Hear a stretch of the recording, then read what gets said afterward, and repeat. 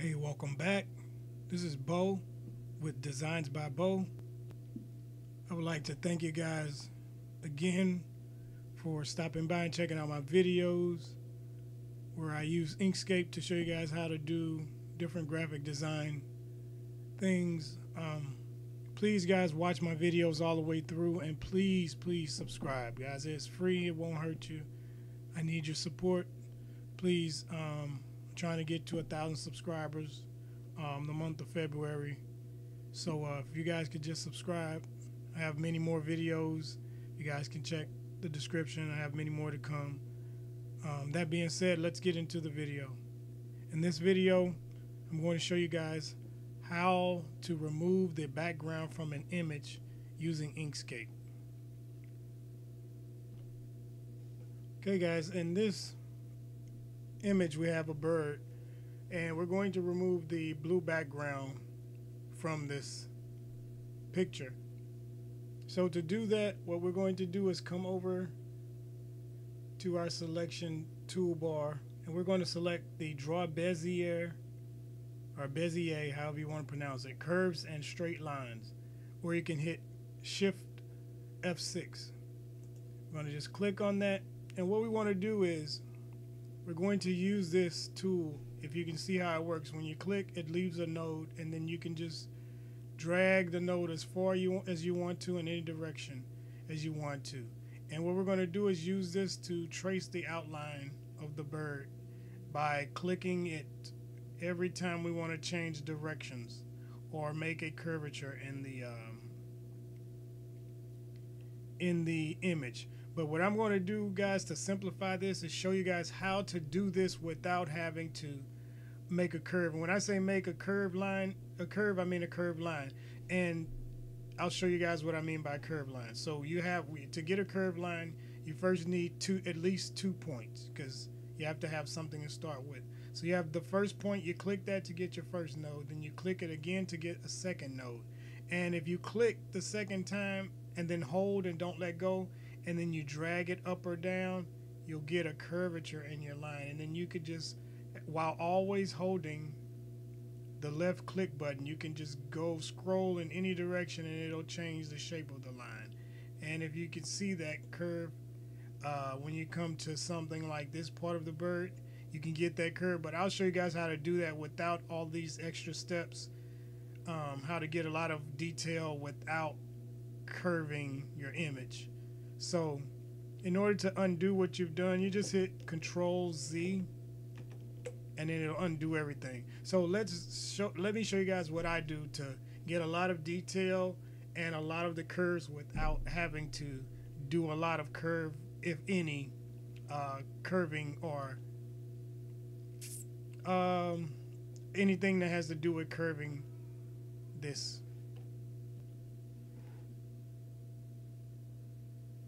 Guys, my trick for accomplishing this is to, with the Bezier tool, is to hold Control, and if you hit the scroll on your mouse button, you can zoom in. And if you zoom in, the further you can zoom in, the easier this will be, because you can get the detail without having to, because you're so far focused or drilled into the image. When you make straight lines, they'll appear to be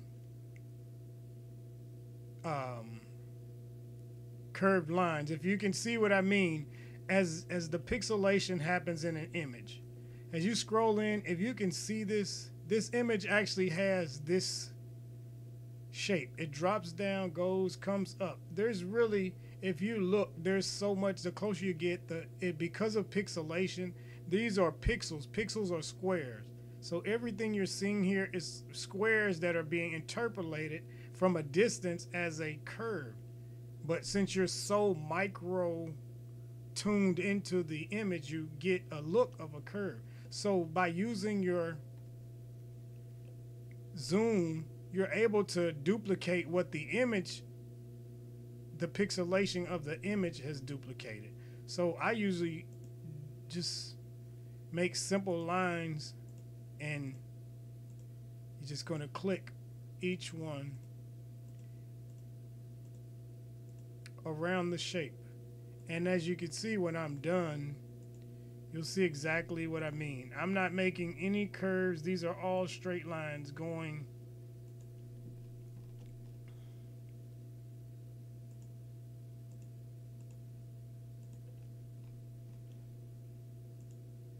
And you're just going to basically outline the image.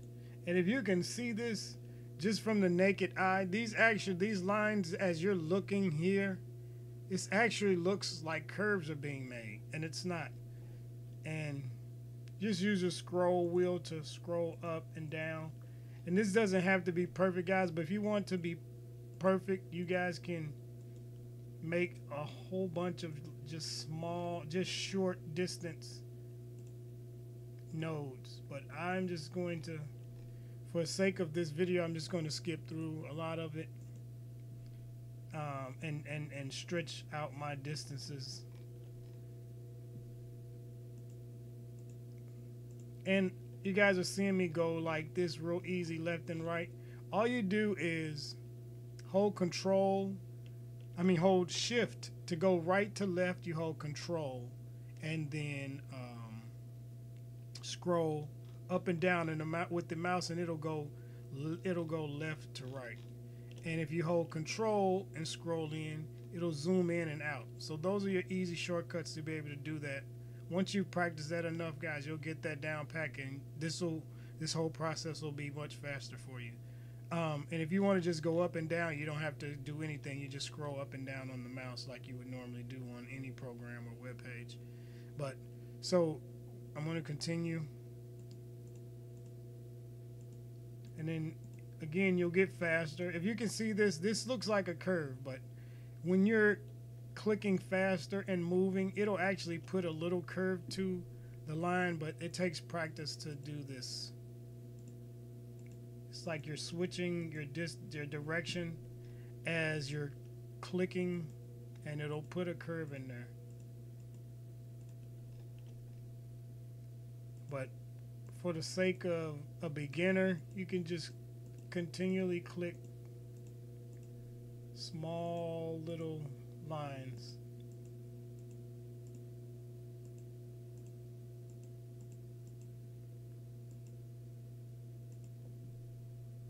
And since this is such a long, almost straight line, we'll just drag this one all the way up there.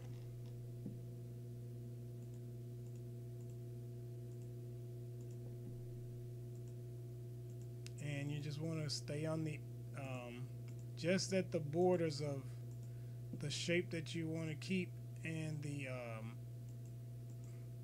background that you want to delete.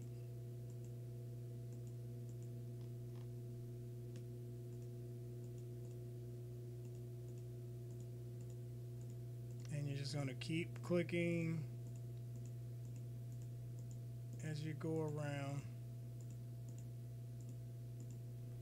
And again, this doesn't have to be perfect unless you need extreme detail, in which case the best thing to do would be to zoom in as tightly as you can and take your time and hit every detail that you need to show up in the image. And I'm doing this all in real time, guys, just so that you get a full grasp of what's happening and how quickly you can do this. And if this wasn't a tutorial video, guys, I could do this a lot quicker than I'm doing it. But for the sake of people who are new to these videos and new to Inkscape, which is who most of my videos are catered to, because I try to show you things that most people that are familiar with Inkscape would know. But I mean, I taught myself how to use this program by using it for many different things. You know, sometimes you have projects that you want done and you have somebody do things for you, and they tell you that if you want something done right, you have to do it yourself. So a lot of times I end up redoing things, and because it doesn't turn out the way that my brain envisioned it when somebody else is in control of it. So I tend to end up doing a lot of these types of things myself, and it happens so often that I found myself just doing things. After repetition, you learn how to just do things, and you're much quicker at them than you ever really paid attention to, and then it negates the need to have someone else doing this. And I learned it by just trying the program and just going to people's videos and seeing what they were doing and incorporating those things that I couldn't figure out myself into what I was doing. And the result is me now paying it forward and teaching what I know of this program. Again, guys, I'm only using a series of straight lines. No curves are being purposefully put into this. And you can see the result after we're done. And for you guys that were not privy to what I said in the beginning, how I started this off was zooming in very tightly to the image. And what that does is that allows you the ability to use these lines and get great detail. See, guys, what's happening is, as you're seeing this video, you're seeing these lines. They appear to be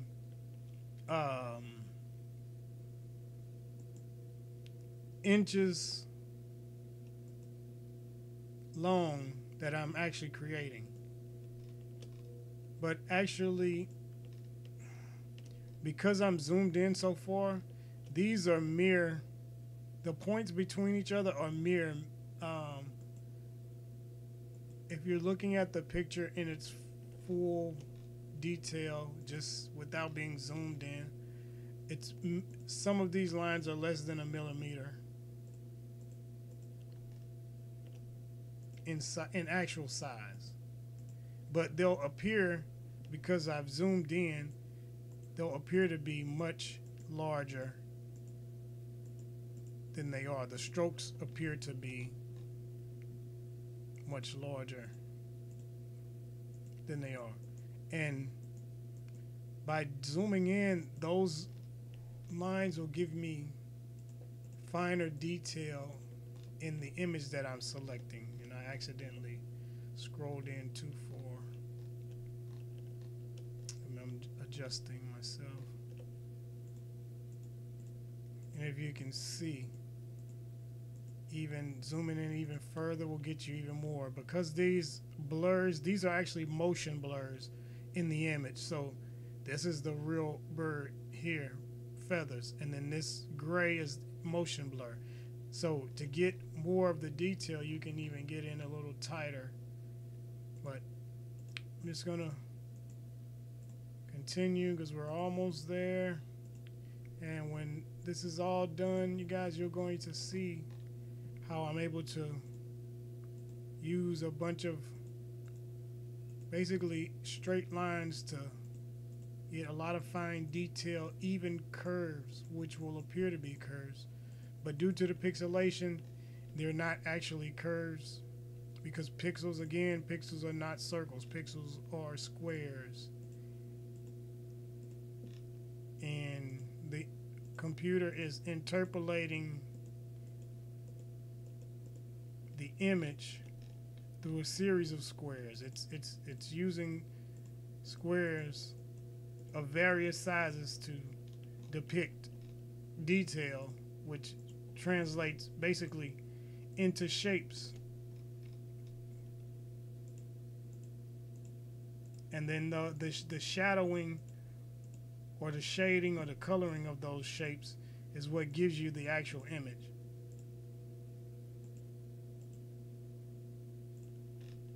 So we're back, and you see this is a curve, and we're just going to hit boom, boom, boom, we're going to end that. And if you see this almost appears to be a curve, but if I zoom in, you guys will actually see the straight lines here, here, here, here. These are all straight lines, but as I pull back and zoom out, they look like curves.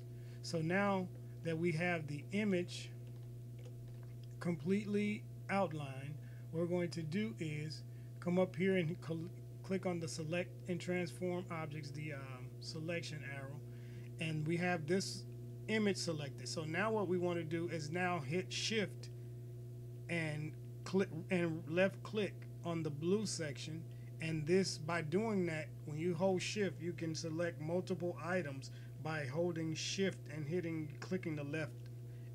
And now that we have the image that the outline that we want of what we want, and then the image that we want to extract it from, both selected, we're going to come and then right click and then go to down here where it says set clip, and then you click that, and voila, you have your bird separated from the background. And if you guys look at this, this is actually in its original, actually it'll probably be about this big. And if you see that bird, it's in its original, almost original pictorial detail. You see curves and everything everywhere. There's curves in this, but I use straight lines to make curves because of the technique that I showed you guys. And let me show you a little bit. For contrast sakes, we'll show a little bit of detail. I'm just going to put a box over this just to add a background. And then I just click it and drop that to the back. And now you can see how much detail is still there in the bird. And with the background of your own, you can make that pop, and you can do any color you want for your background. It doesn't make a difference, whatever you want to choose.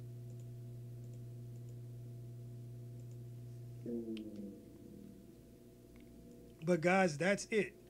That was a video on how to remove the background from an image in Inkscape.